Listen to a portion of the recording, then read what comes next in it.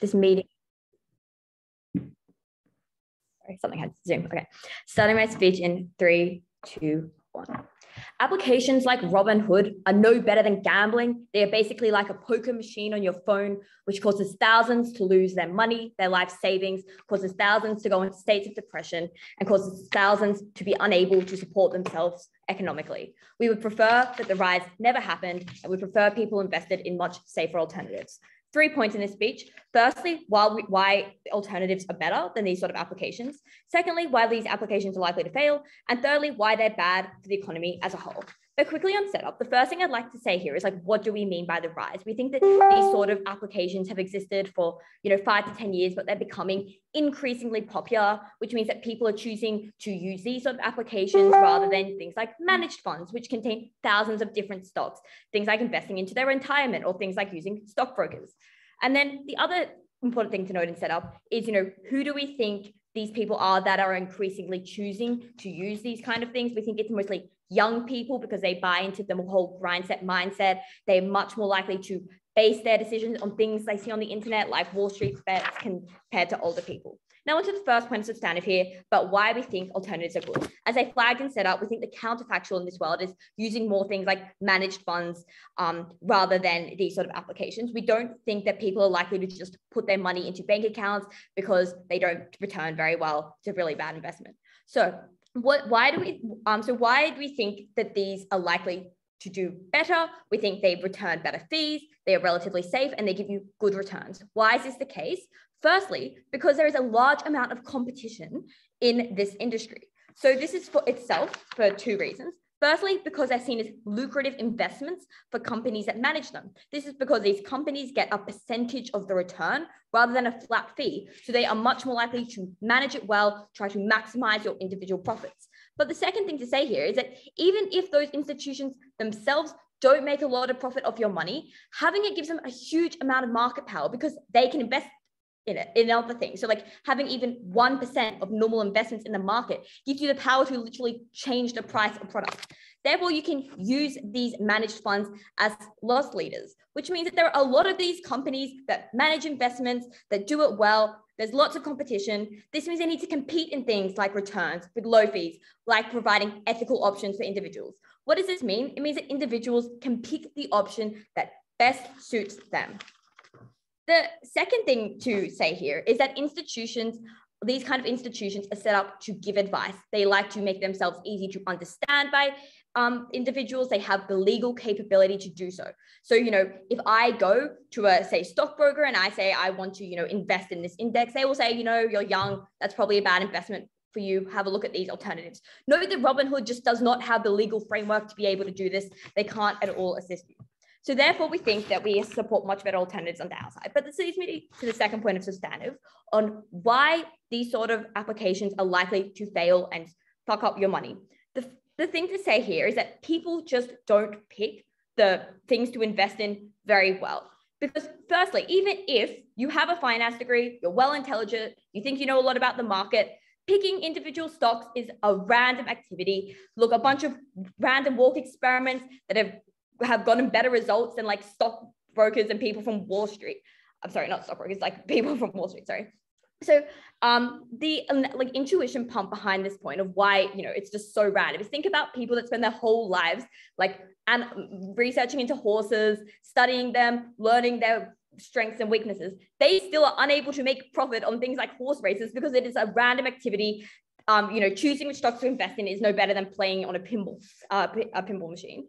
But the second thing to say here is that people, even if you believed, even in a more realistic case, it's much worse than people that have a finance degree because people, firstly, have a real lack of knowledge of this. So people don't read through the financial statements of businesses and commodities simply because there's just so much information of it. You're not a supercomputer, you can't process it all. So when you do make investments, you're much more likely to think, oh, wow, Apple released a really cool iPhone that I really like. They're about to go up, I'll invest in them. But you don't know, that the price of silicon is increasing, that, there was another phone that is actually about to do much better on the market, that there is a problem in the supply chain, 4 steps down, which means that, it's likely that that thing you invested in is about to massively go down. The second thing to say is also that people just don't act rationally. Why is this? Well, firstly, these applications just feel a lot like gambling. They advertise with cool colors. They seem really like cool and savvy. They play into the whole, oh, you can beat the bastards on Wall Street kind of mindset. But the second thing to say here is that the people that use them are the type of people that either, have enough money that they want to invest, but don't have enough to invest in something like a house. So they're willing to, take risks in order to get that money back, or B, they want money really fast just because they need returns, or they're comparing with their friends in like a competitive sort of mindset. And then the third thing to say under this point is that these apps are often seen as like a reflection of your intelligence. It plays into a competitive mindset that how well you're able to make returns is like how intelligent and how financially savvy you are. What does this mean? It means that people are willing to make risky decisions and not to make diverse investments for that chance that they make massive returns.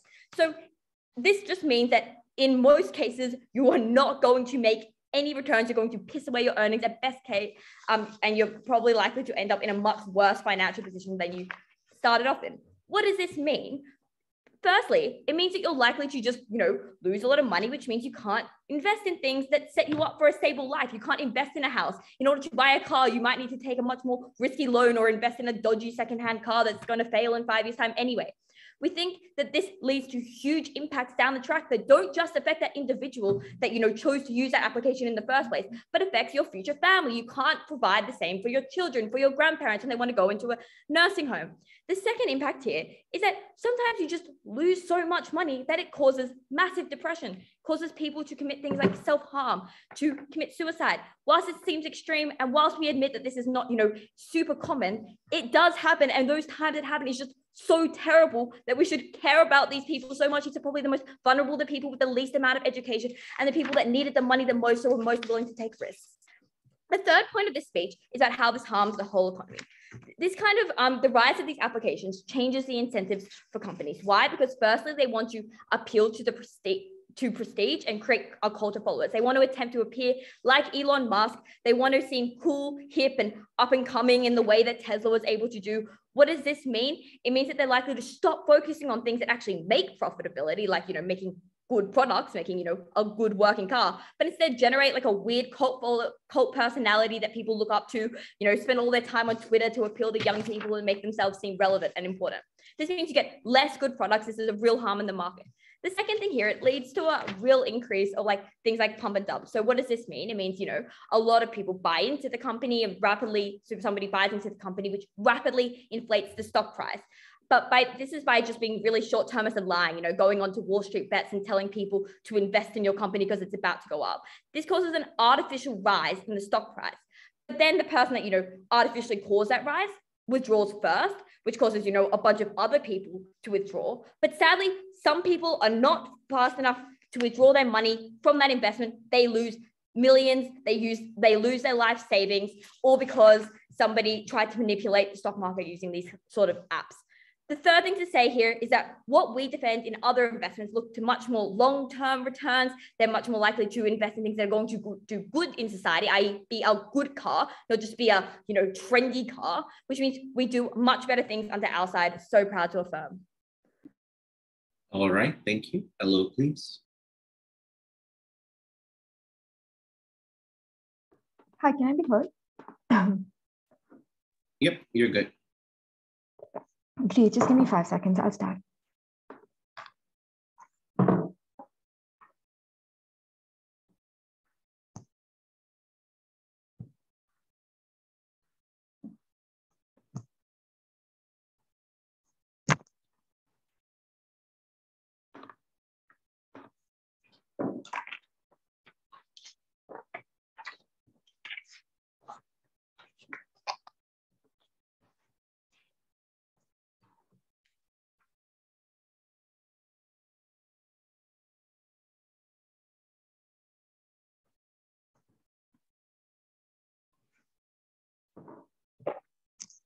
Cool. Starting in 3, 2,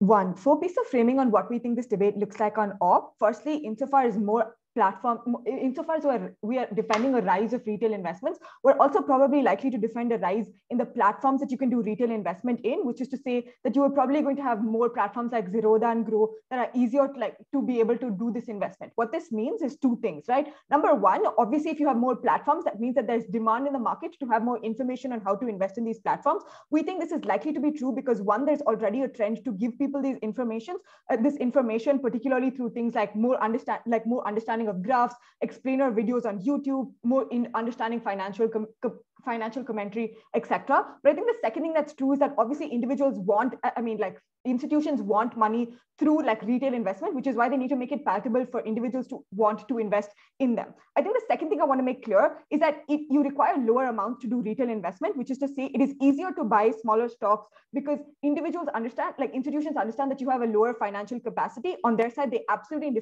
need to defend a world where you need to have massive amounts of money to be able to do things like manage funds in the first place. But I think the third thing I want to make clear is that obviously risky investments like Robinhood aren't indicative of larger trends in retail investment. We think this is particularly true because it's unlikely you're going to get collective buy-in for things like frustration or on a company that just wants you to invest in a company, particularly because you just generally think that the company is bad, which is to say that we don't defend the worst sort of risky investments on our side of the house. I want to make one thing super clear about that counterfactual before I move into substantive. I think the thing that they defend is managed funds, which is particularly bad for two sets of reasons, right? Number one, I think they needed to show you why specifically and exclusively not having retail investment makes these managed funds better, which is to say that perhaps on our side of the house, we still get to defend having mutual funds, having investors invest in these mutual funds. They exclusively needed to show you why this is the only thing that the market needs, and this exclusively becomes better when you curb retail investment. But I think the second thing I want to point out is that a lot of their benefits in general are inexclusive, which is to say that even in retail investment, you probably still want to diversify yourself. This is more likely to be true because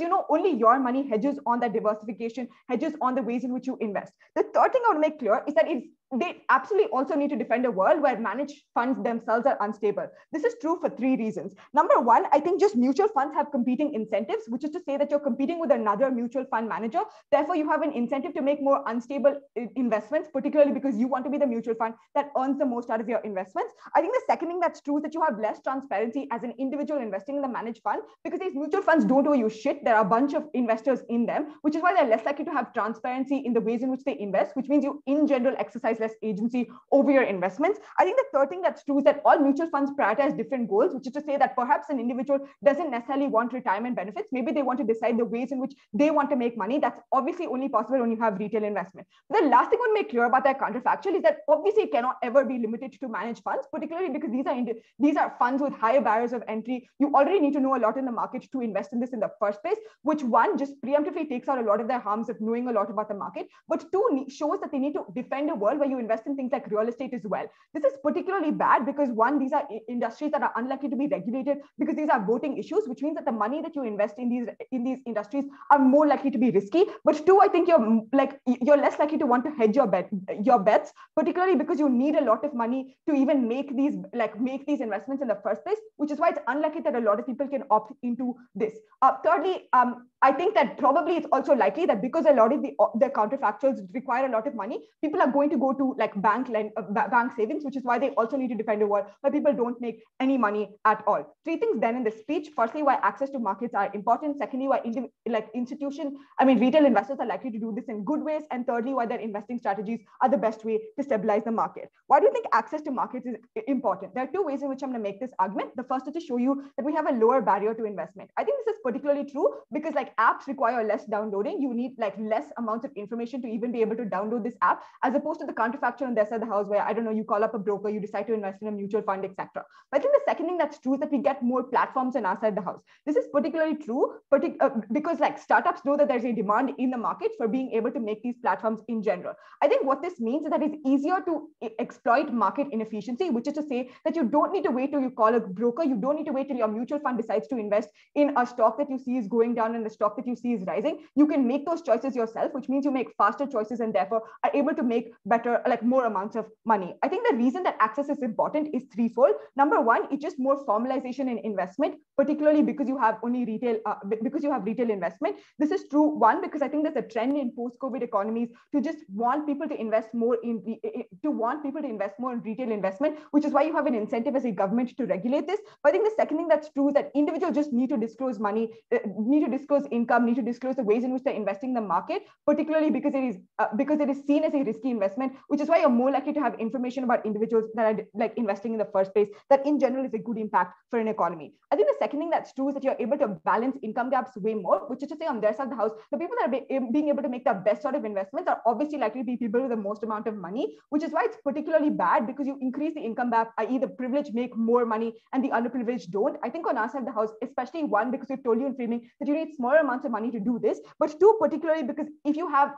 more amounts of information because you have more things like explainer videos, which is why you're more likely to be able to make a good investment and make money out of that. I think the third thing I want to make clear is that individuals do make gains. This is particularly true because I think you don't have to invest in always like Fortune 500s or the Apples of the world. I think you have more local information about local factories that exist in and around your vicinity. So you can see a factory implementing a new technology and therefore want to invest in it. I think this argument preemptively shows you what there's a likelihood of income of individuals investing in the right ways, and that access in and of itself is a priori good, which is why you ought to wait above content you've heard from apps. Why do you think individuals are likely to do this in a good way, right? There are three ways in which I'm going to make the argument of individuals not investing, like of being able to stop the worst kinds of losses. The first is just stop losses, which is to say that when like a stock is falling, you as a retail investor have the ability to say, if it falls by 10%, I want you to take my money out of the market and sell it, which is to say that you limit the worst sort of losses because you can just set a limit for when you're okay with taking a loss and when you're not. But I think the second thing that's true is that there are likely to be things like circuit breakers. This literally exists in every like stock market around the world, where you have individuals that stop trading or prevent like panic selling on a stock at the point in which the stock is falling, which is to say that these institutions already exist to curb the worst sort of losses for individuals. But I think the third thing that's true is that you have forums as retail investors where you're able to discuss the likelihood of a stock falling or investment being good, which is particularly true, like means that you get more information outside the house, which curbs the worst sort of harms. The two other things that I want to note is just one, institutional investors are hugely competitive on their side of the house because stock market is often a zero-sum game. At that point, a lot of mutual funds are likely to follow these institutional investors, which means that you make less money on their side of the house because these institutional investors are the ones that are making the most out of money because these are ones investing the most money in the market. But I think the second thing that's true is that you get on our side, you're alternatively able to research when investments are likely to be good and when they're bad, which is to say that you have options like shorting when you realize that an institutional investor has fucked up in the market, which is why you're more likely to be able to make the best sort of decisions on our side of the house. Just on trade-off wise, like risk likely to be good, two things I want to note. Number one, I think you just increase competition among companies because these are the ones that want the most amount of money from retail investors. But I think the second thing that's true is that insofar as we prevent the worst damages, you ought to weigh our material higher than theirs because we just show that gains are likely to be larger for individuals through this market. Why do we think investing strategies are likely to be good? One, I think there's likely to be just more democratization, which is to say that institutions have perverse incentives. We obviously curb this by balancing out more individuals investing in the market, which is why it's hard for like a bunch of investors to take huge advantage of the market. But I think the second thing that's true is that these individuals are more affected by real world situations, which is why they're likely to invest in companies that are closer to them. For all these reasons, you ought to negate. All right, thank you very much, DPM.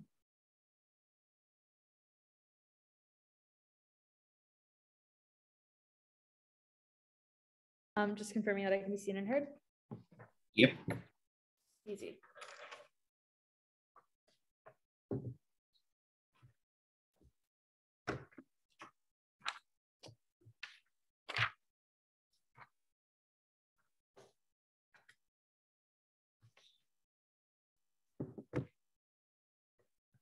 All right, starting my speech in 3, 2, 1. Nothing in that speech addresses the problems that we give you at Louise as to why people cannot consent to using these apps, and their rise has led to an even lessened ability to consent to them because these apps engage in more marketing now. They engage in social integration with things like Wall Street bets, and they prey upon people who are trying to save up for a house and know that it is difficult to do that in these economic conditions. They prey upon people who want something to prove that they are smart or as smart as the guys on Wall Street, and they prey upon people who cannot afford to lose this money, but do not have the tools to use these apps effectively. Because Robinhood doesn't care if you make a profit or a loss. What it actually cares about is how many trades you make, because that is where it makes its money, is on how many trades you make. It has an active incentive to stop you from doing something sensible, like holding onto a stock for the medium term. It wants you to be constantly trading, to be filled with anxiety so that you're changing your decision all the time. And that is why people cannot consent and why they never make money off of these apps also. So let's talk about what these apps look like and why their existence is so coercive to the people that use them.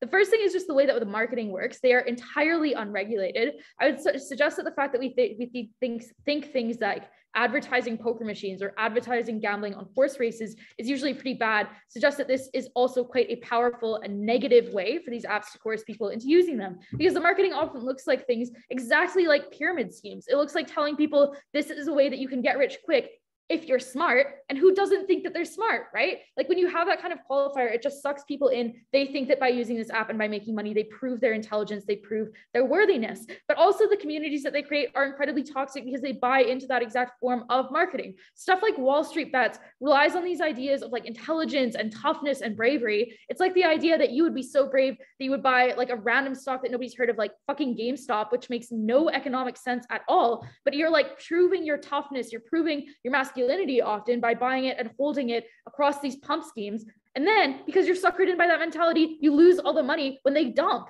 That is incredibly destructive and it hurts a lot of people. That's why you see things like some people who lose so much money on Robinhood doing things like committing suicide or falling into states of mental illness in the exact same way that problem gamblers do. It is entirely the same. The third thing to suggest, though, is that everything that they give you around the information that you might be able to access is just not enough. Like you can spend all of your time investigating horse racing or investigating the algorithms on poker machines or investigating all sorts of crap, but you do not have the tools to invest, and this is the same. The other thing to note here is that people who are using retail investment are not day traders. This is not their job. They cannot sit at home for 8 hours a day reading through financial statements. Instead, they have an hour or two in the evening that they maybe spend on researching these things. That research probably looks like going onto Wall Street Bets for most of these people, or looks like going onto YouTube or taking advice from strangers on the internet who probably don't know any better than them, but are just trying to prove a point or trying to look smart or get likes on Reddit or upvotes on Reddit, whatever the fuck it is. So that is incredibly bad and incredibly destructive.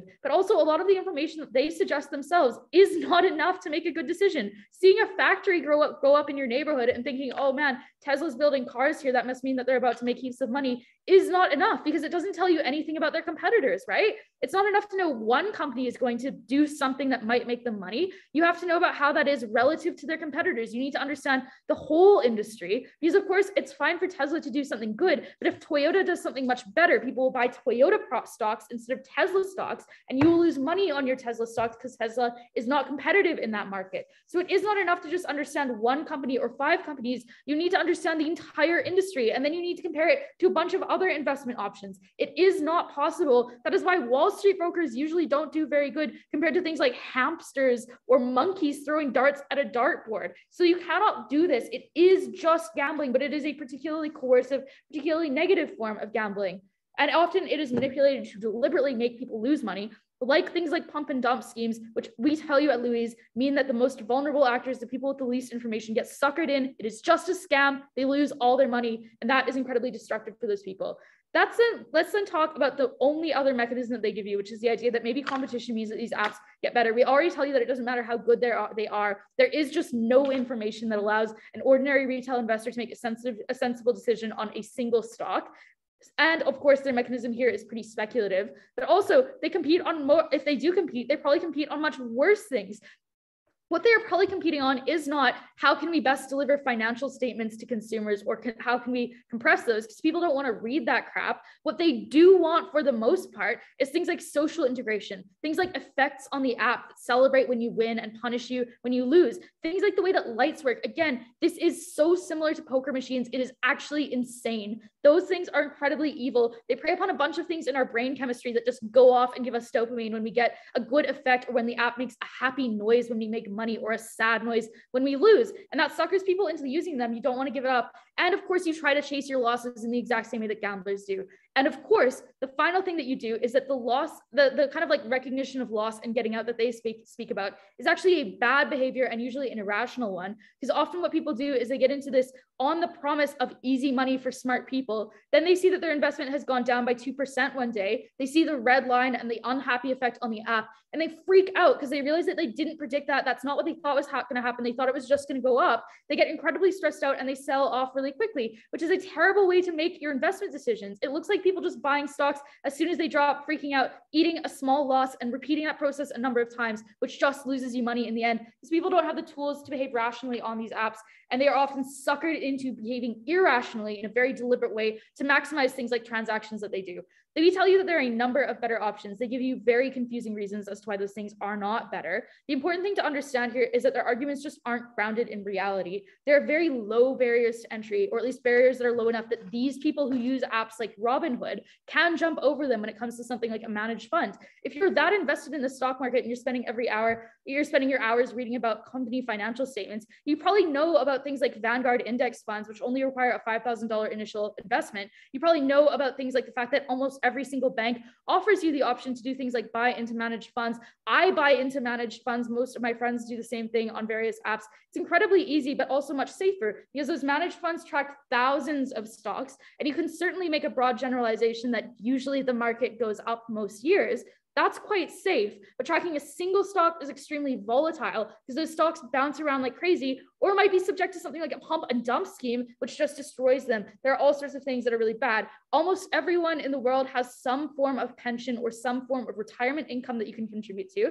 That is another really good one that people might do. And even if our burden is just to say, if this rise did not happen, some people would let their money sit in their savings account, that is so much better because letting your money sit in your savings account isn't addictive, and it also will not lose you money. It just means that it is not growing. That's fine. So all of their material about the income gap is actually worse on their side because it is the more vulnerable actors that just go onto Reddit, onto Robinhood, onto Wall Street bets, think that seeing a factory is enough to make a sensible investment decision and then lose their money. That is incredibly destructive and incredibly bad. Whereas people seeking out alternatives like those managed funds are so much better. They are the only sensible way. And if you ask anybody who has studied a finance degree, they will almost always tell you buying a stock is a bad idea. You should just track the entire index, track the entire market. And that is the only sensible thing to do with your money. I think that if people with finance degrees are saying this, and I think that if any intuitive person who can look at a community like Wall Street Bets, can look at a community like investment Twitter and realize that it is filled with guys who talk about being Sigma males, who talk about being on the grind set, and who clearly don't know anything about the entire industries that they are investing in, but just think that because some dude with a funky username on Reddit told them that the stock was going to go up, that's a sensible investment decision. Those people are, annoying, but they are people we should still care about, and they're losing their money on their side. Rises in things like this are incredibly destructive, and for that reason, we are proud to oppose. Okay, thank you. Yellow, please.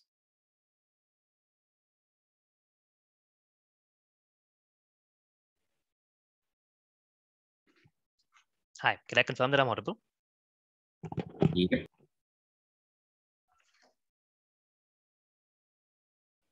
All right. Just setting up my timer.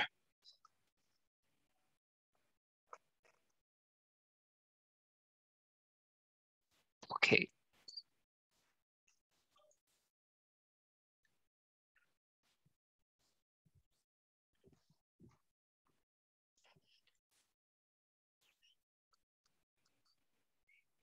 All right, starting my speech in 3, 2, 1, go. There are two reasons why side affirmative loses the debate today. One is that this team has a tendency to conveniently shift context, which is to say, on one hand, retail investors on their side apparently have very good information to choose between mutual funds, which they never supply any proof of why they have good incentives or any incentive to act in good manners. But on our side, all of them are just a bunch of random fools who don't know what to do. And hence, like, all of their impacts end up accruing as a result of that, right? But the second thing is that I think they just never give you enough reasons as to why the counterfactual on their side is likely to be be any better, which is to say, at the end of two speeches, at best, what they've been able to do is tell you there are a bunch of harms with regards to retail investing, that ever proving a counterfactual of why these things end up becoming better. I don't know why, like quote unquote, managed funds are better. But I also think that they shirked their burden as a counterfactual, right? In order to defend a world of managed funds, they had to defend to you as to why people don't put their money into other risky investments such as real estate as well, to the extent to which they have more money to invest, which means that at best, even if you buy all their arguments about managed funds, they have never done the likelihood analysis of why that's the largest part of the debate, which means they affect a very, very small part of the debate at the end of the day. I'm going to be clashing with them on largely two issues and then moving on to one piece of like extension, right? The first is with regards to like where are investment strategies better for retail investors, right? Is it the case that these retail investments are just based on trends and fads, or are they likely to be more strategic and reasonable as we characterize at the end of first negative, right? They give you a few reasons as to why these are just going to be like absolutely horrible, right? The first thing they say is that these industries are entirely unregulated. Two responses to this. One, there's literally no proof supplied at the end of two speeches as to why this is unregulated. In fact, secondly, I would posit there's an active incentive for these things to be regulated, right? Which is to say, to the extent to which governments have voter bank incentives, they don't want people to lose their money. But secondly, governments also don't want people to put their money into like, I don't know, like informal sectors or something like that, right? I think Aayana gives you a reasoning for why my point at which retail investors invest more money into the stock market. Money goes into formalized sectors where you can track the money and where it can directly go into companies. Which is why governments in general have an incentive to regulate these sorts of markets, that people feel there is a greater sense of trust in these industries anyway, right? But I think like it's just generally this, right? There is more regulation is generally possible because these companies also themselves want to seem trustworthy, right? Which is to say, if all the analysis at the end of two speeches is true, what they prove is that this market is currently only like exclusive to a certain dude bros who study finance, I don't know, and like hop onto Reddit, right? You want to expand this market more and more. The way to do that is through regulation. Otherwise, more people don't end up investing, right? Which is why I think there's an organic incentives for regulation to exist. I think what this argument does is it proves to you as to why, even if you regret it, like regret some parts of the industry, there's possibility for change. They needed to prove absolute blanket ban removal of this, which they haven't done, right? But the next reason they supply for why this is bad is that it is likely to prey on your biases in terms of like get rich fast and all those sorts of things.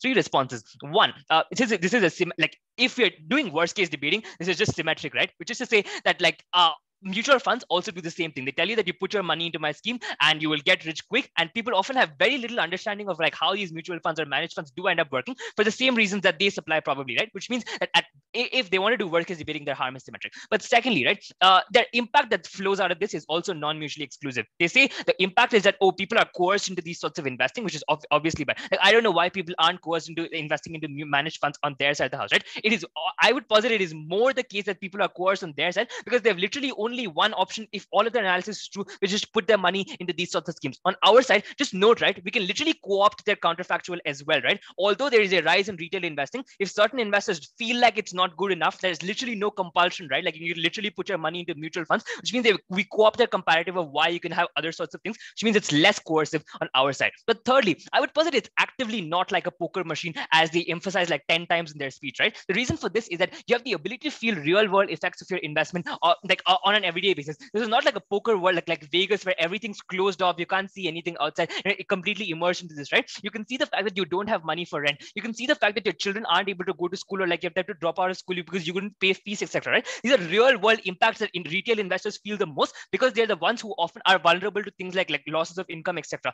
Which is why there's an organic incentive for these individuals to not do all these sorts of things. But the next thing they say is that why this investment will be bad is that you just take advice from strangers on the internet, and as a result of that, like you just do bad investment, right? A few reasons as to why this is untrue, right? The first is that I think our analysis for why I think these platforms themselves have an organic incentive to provide you more information is unresponded to, which is quite devastating for them, right? Because I think the analysis is just this: to the extent to which more and more people on this platform are losing money, less and less people use your platform, which is why investors of things like Robinhood or like all these other apps have an organic incentive to provide you more information, because that's the way in which you attract more customers, because otherwise people just lose their money and you can't make more trades, you can't make more money, all those sorts of things, right? Which is why automatically you provide more information, right? But secondly, I think it is more likely to be the case that people rely on strangers on their side, right? Which is to say, to the extent to which people don't understand things like mutual funds, they're more likely to rely, or like these managed funds, etc. They're more likely to rely on strangers because they just can't make a decision for themselves. On our side, people have a greater ability to fact check these these sorts of things, right? Which is to say, even if in the worst case they end up taking advice from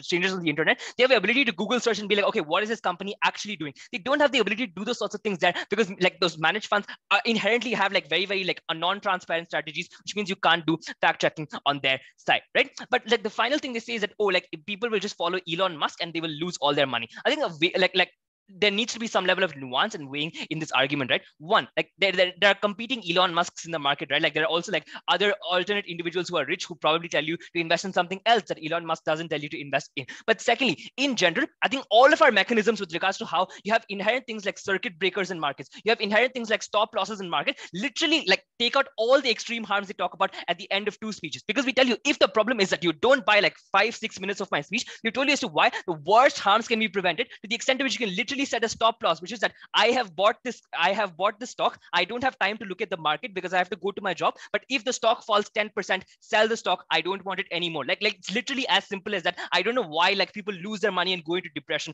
at the end of all of this, right? But the second thing I want to look at is just counterfactual, right? I think the problem with them, they never supply any constructive reasons as to why mutual funds are better, right? They just say, oh, they have an incentive to provide you more information because people choose and then they won't invest in bubbles, right? 3 responses to all of this, right? One, mutual fund strategies are inherently more risky because you as a mutual fund manager have to compete against other mutual funds managers to get more risk, which is why the investment strategies of these funds is often to generate the most amount of return in the shortest period of time, because that's how more people invest in you and not in a competitor. And that's how you don't lose your job when you don't generate enough returns, which is why inherently they have a tendency to be more short-termist and more risky, and they never give you any reasons as to why they won't be. But secondly, you as an investor have lesser agency when you invest in mutual funds, etc., because there is lesser transparency. Like when you invest in a managed fund, the managed fund has is just legally not required to tell you where they're investing or what smaller choices they're making in an everyday basis, which is why in general you don't know what's happening, and that's bad obviously because you can't check what, like there's no inherent check mechanism on where these individuals end up investing. But thirdly, they're more likely to invest in like certain sectors which are like more systemic to the economy, such as real estate, automobile, etc., which is to say if these sectors end up failing, like there's a sectoral risk and most mutual fund managers lose a lot of their money, which is why you're more prone to things like bubbles, right? Which goes on to show to you as to why on their side of the house, counterfactual is one that's significantly worse, and 2 substantive speeches, there's no mechanism for why that counterfactual is better, right? But on to extension, I think the reason why we are better in terms of economic harms of like the general economy, etc., is that I think we have a lesser ability to have bubbles, etc., because you have more diversified investment. But 2, only on our side can you hold bad companies accountable because retail investors can exclusively like just sell off stocks from company. But 3rd, only on our side can you get money for more minority companies, like minority companies, because more minority investors can invest in sort of things. Hedge funds or like mutual funds have literally no incentive to do that because they always chase return. They're unlikely to reward companies based on the real world impacts, which is why we hold companies more accountable on our side for all those reasons, Nishit. All right, thank you very much. Gavwit.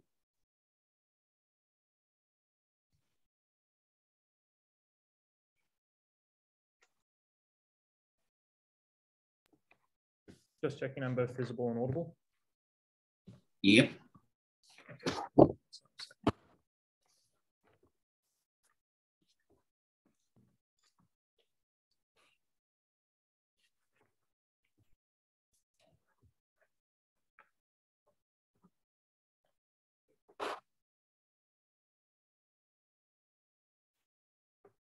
Starting my speech in 3, 2, 1.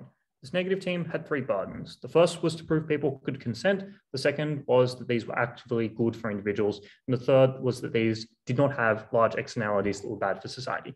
This negative team attempts to do the first of those 2 questions, which is why I'm going to spend the vast majority of my speech disproving that.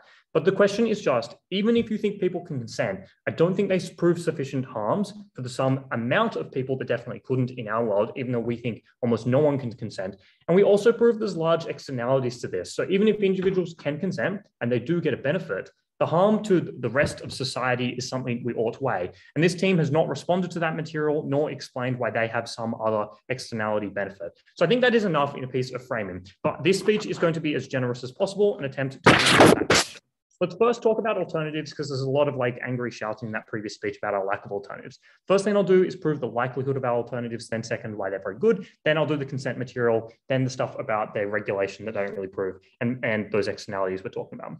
So what is the likelihood? They instead say that we have to defend things like banks and real estate. That is true. The problem is we explain that mutual funds are the thing that is most similar to retail funds, in that you're looking to retail investment to get a fair amount of returns fairly aggressively. And when you have a low buy-in, that is what mutual funds provide instead. They also have very low buy-in. As Jordyn explains, most banks have their own ones that are directly attached to the bank account you probably already have, which means they're relatively accessible, and they are often targeted towards earning decent returns. We'll talk about if they're good or not in a second. So it is the most likely. The second thing is to point out the alternative of real estate they also don't prove is particularly likely. So they're kind of like, you don't prove it, but you don't prove it either, guys. So it's kind of no different. So I will point out that it's incredibly unlikely you buy into real estate, just the upfront costs are very large. The actor we are talking about here that buys into these apps probably doesn't have the amount of funds. And second, they don't even prove this is harm. Real estate is generally good investment, is relatively safe anyway. The second alternative then is around like putting your money in banks. I think Jordyn responds to this perfectly fine. This is a safe investment. We don't really care. There's no particular harm here. These people decide to do that rather than mutual funds, noting they have both alternatives. That's perfectly fine.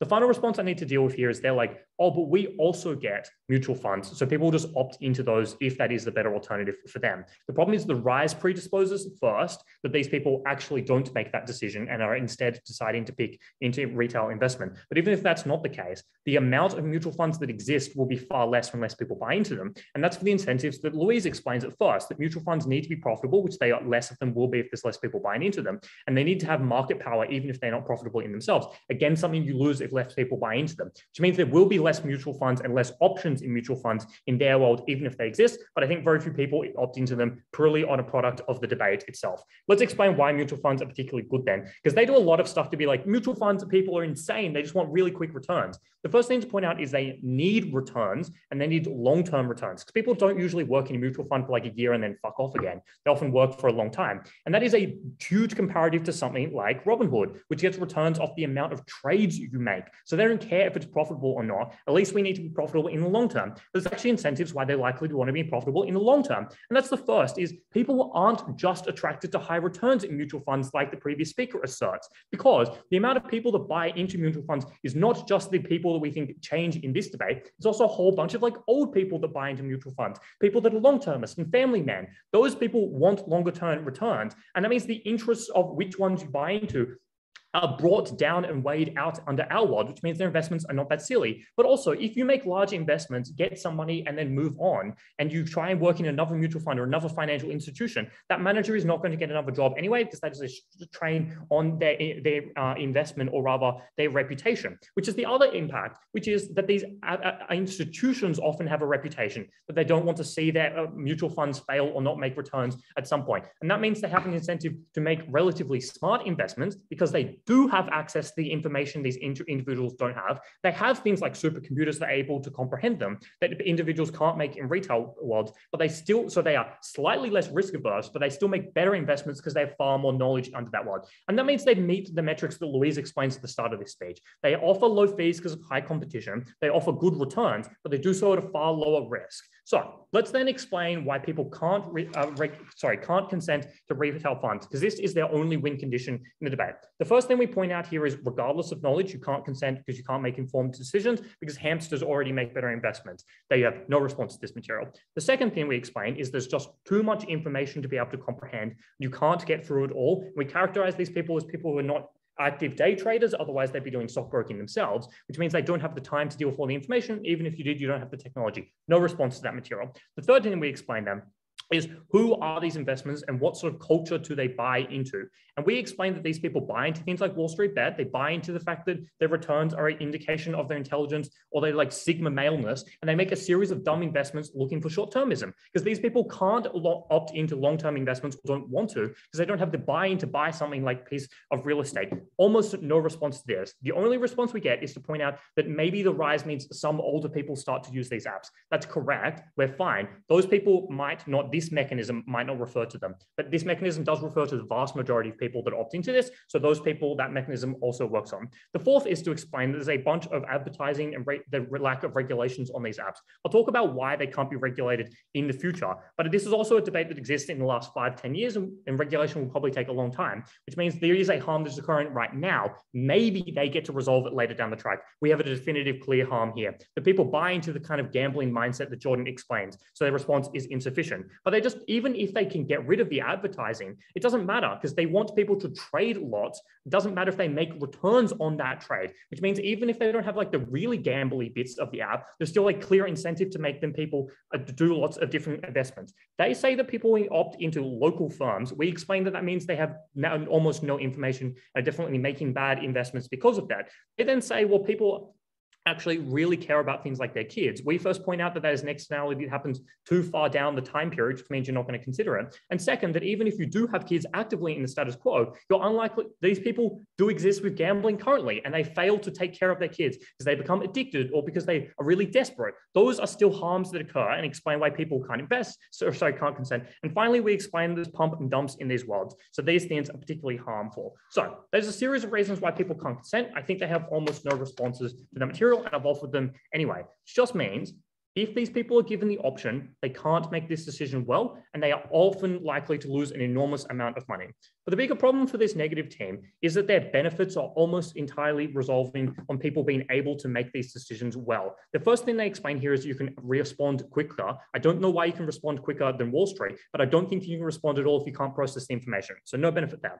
The second is to say it equals the playing field between the rich and poor. No, it means you actually can't afford to take the loss. And even if you do make that decision, you make it far worse, which means you lose more money than the rich do anyway. So the harm is still there. And the final thing they say is you can like boycott firms. No explanation for why this actor is likely to want to do this. You can obviously lobby your mutual fund or stop investing merely by buying that firm's product anyway. So that is a way to divest in the status quo that's perfectly fine. On regulation, they say that voters care about this. We point out that these apps often exist outside of individual countries, which means they're incredibly hard to regulate. It takes an incredibly long time. It's unclear in this team what this regulation either looks like or why we should care. The final thing we do in this debate is explain there's a series of externalities. First, to families that happen further down the track, and that person can no longer look after them. Second, there's a perverse incentive for companies to act for prestige rather than actual profitability in the future to get investments. And second, this is a far worse way to allocate income because you no longer get investments in the companies that are actually going to do good things, rather the ones that just look fancy and get people's eyes. That explains that there's an externality of this. So even in this negative team's best world where individuals can consent, it's not worth doing. But we definitely don't think they can. They're more likely to lose money, end up in depressive spirals, and not be able to look after their family. Very proud to us. All right, thank you very much. Up with.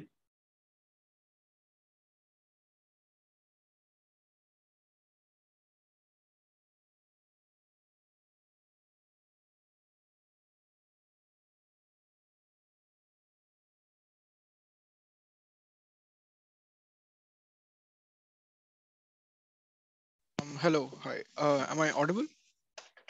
Yep. Let me just set up a timer.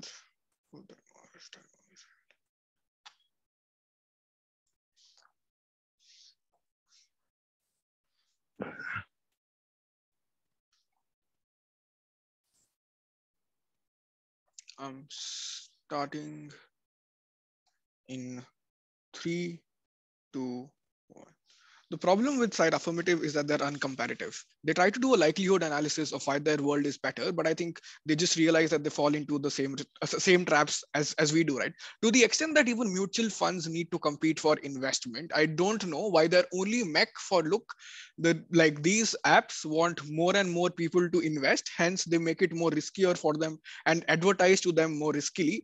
Don't become symmetric to mutual funds to the extent. Given that mutual funds also just have an incentive to make money, I don't know if retail investment is not a norm. Why do mutual funds don't already do this? I think there is just no response on that on their side of the house, and that is like just systemically why they lose the debate. But I'll just talk about two things in this speech. First, on where do people invest better? I will talk about gambling and the idea of risk here. And second, where do you have better information on the market? But before that, just two pieces of framings. First, let me just give you reasons on why mutual funds are like just inherently bad if they exist in isolation in the market and if retail investors don't. First, I think it is just true statistically that more mutual funds have failed than more mutual funds have been successful. Like I think the systemic reason for mutual funds failing is that you have lesser number of people making choices for where your mutual funds should invest, which looks like if their idea is that there is one person with a financial degree who will make better choices, the problem with that is simple. Like if there is one person deciding how 10,000 people investing in that mutual fund will invest in that market, that just means that you're relying too much on the judgment of one person. And I think to the extent that human error is possible and markets are never fully perfect, that just means that you are investing in one direction in how that fund manager thinks. The reason comparatively retail investment is better and the thing they've never engaged with is that you just have more opinions in the market, which means people are likely to be able to balance each other out. I think they just have no response to it. And I think this is just an irritating tactic, right? Like unresponsiveness does not mean that your harms don't accrue in this debate, right? But I think then the only meaningful response they try to give is that, look, mutual funds don't compete in a risky manner because they care about long-term profit more. First, I think it is just untrue to say that, right? Because I think there are just a lot of examples of mutual funds who want to compete in the short term because I think it is just a competitive advantage for them. But the second thing I would tell you is that given the analysis they gave you at first and second speaker in terms of how in long term there is a market growth on net and people just can make more profits by being stable, to that extent, if long term profit is accessible to everyone, I don't know why that is a comparative metric for mutual funds then. Because if the idea is that everyone can make long term money, then how do mutual funds are better than one other, right? They just have to defend that mutual funds compete for short term gains because that is literally the point of difference between them. But the last problem on mutual funds is that if retail investment is not a thing and you want to make mutual funds symmetrically accessible, they also have to create apps for that. That just means that either they have to defend limited access for people to mutual funds, or they have to run into the same problems of apps selling mutual funds, right? So I don't think it was a good strategy on their part. But the second thing, and I want you to crucially note this, right? They never respond to our arguments on income gap, which is that their only response is actually a tension in their case. They just tell you, no, the reason income gap does not go away in our case is because people just take on less risk and hence they won't be able to bridge that income gap. So think of yourself, if that was true, that means people aren't stupid like they want to tell you and people don't take more risk. But to the extent that their characterization is that people take more risk, I think this is the best way to bridge that income gap. To that extent, I think we have claimed the biggest benefit in this debate, which is that making economies better in terms of how there is a bridge between the richer getting more richer in the market versus how people with low access to the market have more access and now invest. That being said, on to the first question then, where do people invest better? First, let me talk about an individual level in terms of why people aren't absolutely trash investors like they want you to claim. First, I think there are just a lot of balancing forces to bad ones in the market. Governments have an active incentive to run investor awareness programs. Financial commentators have an active incentive to try and literate people. Which means that there is just more information in the market. I think second is that even on individual level, these apps compete with each other and hence they have an inherent incentive to go ahead and become better because that is how they compete with each other. But the third thing to say is that young people aren't just stupid like they wanted to tell.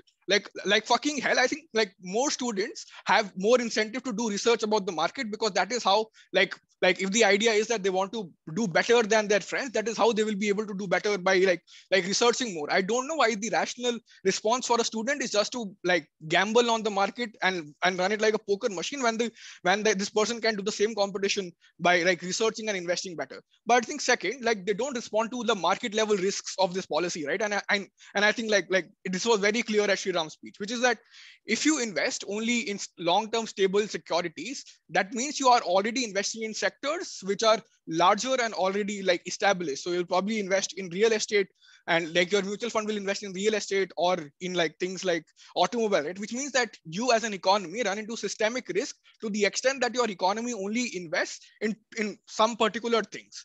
The comparative is that retail investors just invest in more and more things because there are just more number of people making decisions on where to invest, which means on our side, you prevent things like the 2008 crisis or the ASEAN economic crisis because you do not have systemic risk in the market. That is a huge benefit, which they never respond to across three speeches. But I think last is that mutual funds on a comparative on risk just have more risk appetite than individual investors because they have more capital at their disposal, which means that they think that they are more likely to be able to absorb risk. Hence, they have more ability to go ahead and make more riskier investment. Like the analysis then, which we give you crucially, is that we for sure limit the worst kind of risk, but we engage a marginal risk in the economy, which I think is crucial to the economy. The benefit of this marginal risk being there and being taken up by investors is just twofold, which they don't respond to. First is that you reduce hegemony in markets of privileged institutional investors to the extent that you give more access to people from minorities to be able to invest in the market.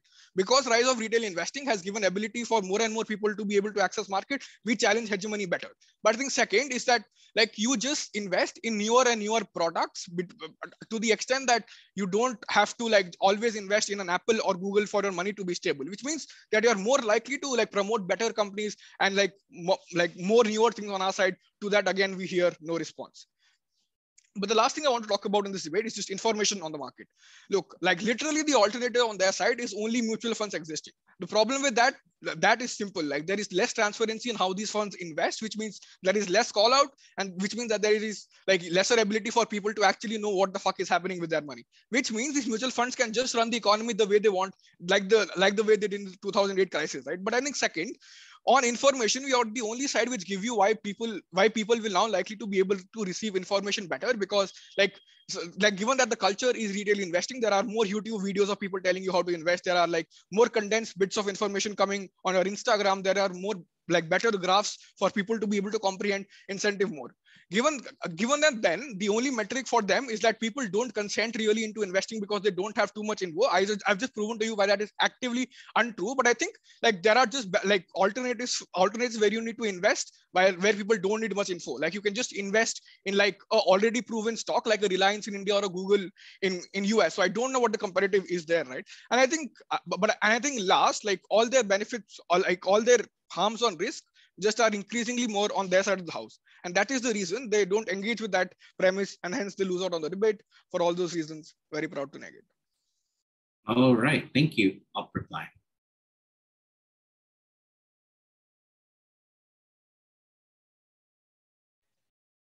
Hi, I'm still audible, right? Yep.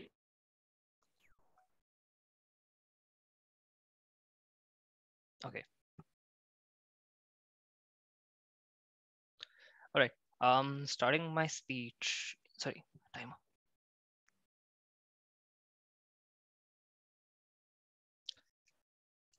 Starting my speech in 3, 2, 1, go.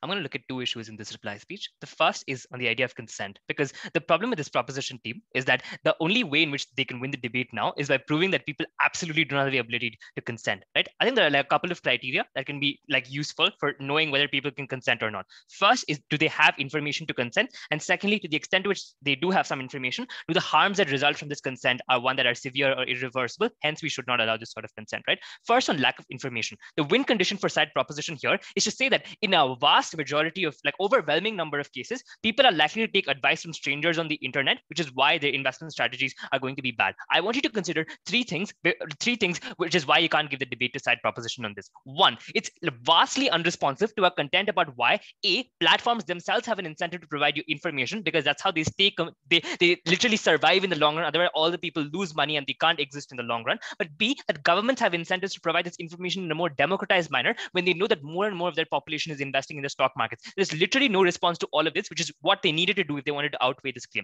But secondly, I think they also had to do the likelihood analysis that you would go to a stranger, because I think we posit a few things here. We say that in the worst case where you do end up going to a stranger, they fail once or twice, you realize they're a fucking idiot, so you don't go to them again and again. I think we give you as to why there are better, more easier sources of information, like the app itself, or just YouTube videos, or just generally more information that comes out of the internet, etc. So they never do the likelihood of why why most people are likely to be like dude bros drinking their protein shake and investing in the stock market while talking to other dude bros, right? Like, but thirdly, right, I think we already outweigh this claim, which is that even in the worst case, where people do end up taking this advice from like strangers, we tell you most individuals don't, because they feel the impacts of this in a more proximate manner. When they're losing their money, they no longer want to take this advice from other individuals, which is why there's an organic incentive to gravitate towards the more stable sorts of, like more reliable sorts of information, which is why on their win condition itself of people take advice from strangers on the internet, they don't do sufficient legwork to show why this is true in the vast majority of cases, which is why they can't win on lack of information, right? But even if you discredit 2 minutes of my reply till now,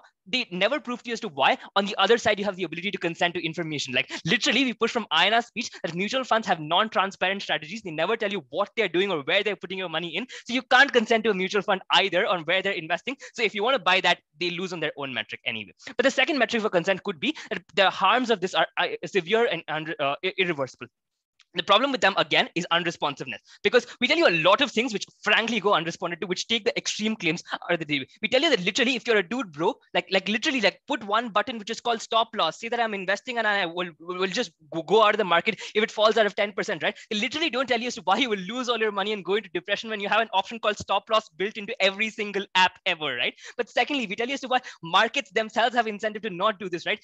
You have circuit breakers, etc., which stop trading on a stock if there's panic selling that's happening in the market, so no one can trade whatsoever. Just an organic incentive built into the market, right? But no response to all our material about why governments have an incentive to regulate this market at all, which means that they might regret certain worse forms of this market existing, but we tell you why in a vast majority of cases the harms are not as severe as they posit. Hence, we should not take away the agency from individuals to invest in these sorts of options. And to the extent to which there is a trend for it becoming better, they don't tell you as to why this rising trend towards more regulation is one that's detrimental, right? I think on weighing on scale, our impacts are just far more massive, because we allow the individuals to make massive gains out of the stock market. We allow economies to be more stable because they aren't inherently prone to bubbles. But finally, I just want to look at that counterfactual. They say two things on counterfactual. One is that mutual funds make better decisions because they're run by people with a financial degree. This is insufficient analysis. There are probably there's probably one person within the mutual fund with a degree from Cornell who's outcompeted by everyone else. They don't show you as to why having a degree necessarily means that better information, right? But the only mechanism here is that mutual funds have an incentive to compete. Guys, where do they have a better incentive to compete? Where they're competing in a world where they're competing with retail investors as well, or in a world they know that everyone's going to come to them. We co-opt the incentive of competing, right? But they never respond to an analysis of why mutual funds are short-termist, because they're ones which are often judged by their performance in a quarter, in a year, as opposed to retail investors who think more long-termist in nature. The reason why we win the debate is we show to you as to why this choice is one that's exclusively valuable for retail investors, and all their harms are frankly pretty extreme, and we take them out anyway. Proud to negate. All right, thank you very much. Godhard, reply, please. Cool. Just confirming I can be seen and heard. Yep. Awesome.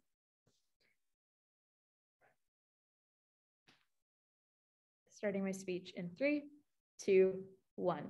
I think that the bar that negative needs to jump over in order to win this debate is they need to prove that a typical retail investor makes a better decision than an established managed fund, which is the likely counterfactual for most of these people who are doing things like seeking out a return that is better than their savings account.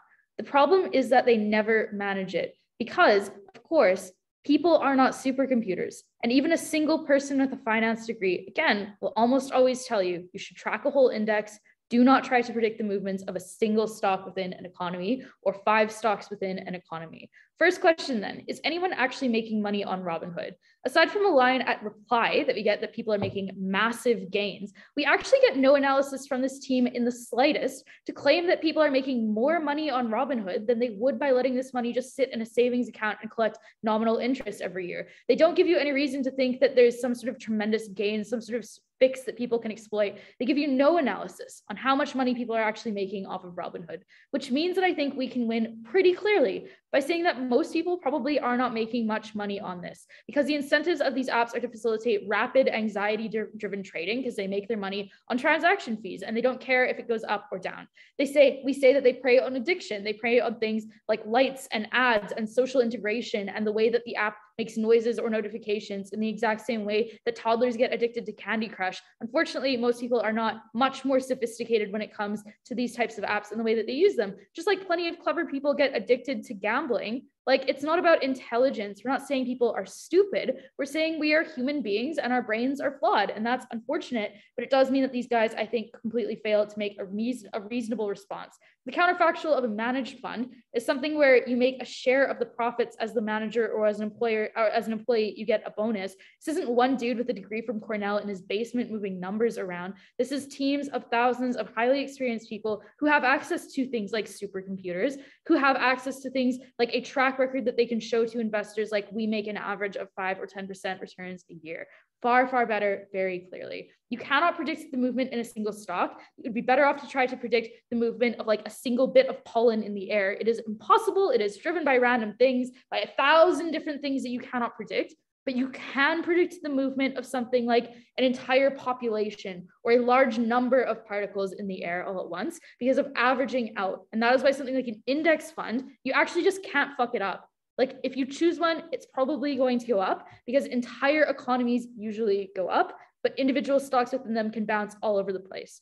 Let's then talk about externalities. Even if some people are making money on Robinhood, we give you 3 distinct reasons as to why they are still bad. They enable things like pump and dump schemes, which allow some people to lose quite a bit of money. Maybe it isn't even all of them, to be very generous. Like, maybe it is true that most people are making some money on pump and dumps, but some people are being coerced into holding on for too long and they lose quite a bit. The second thing is that it takes away from people buying into managed funds, which means that those managed funds are going to start to die out if young people do not support them. And that is really bad, because when you want to retire later and save for that, you will not have a good market to do that. You will only be in a market that preys on short-termism and high risk, which you probably don't want to do when you're 40 or 50 and thinking about how you hate your job and you really want to retire. The third thing we tell you is that company incentives become worse and economies as a whole become worse, because all of a sudden it's more about how close you are to Elon Musk when it comes to your share price and much less about whether the product you make is actually any good. The final thing that we say that they give you here as a positive externality, their one claim,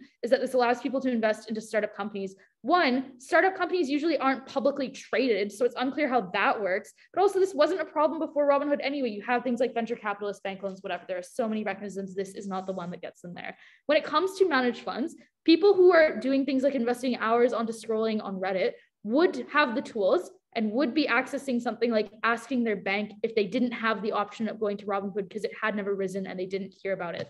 Those options are way better. You cannot fuck it up because they're tracking a massive amount of stocks instead of 5 stocks that can bounce around unpredictably. So you don't need much knowledge to choose a good one here. You do need a tremendous supercomputer-like amount of knowledge to win on Robinhood. For that reason, most people make better investments on our side that they can actually consent to, and they do not get addicted to them in the destructive ways that they do to Robinhood. For those reasons, proud to affirm. All right, thank you all very much for that debate. I'm not too sure what happens now.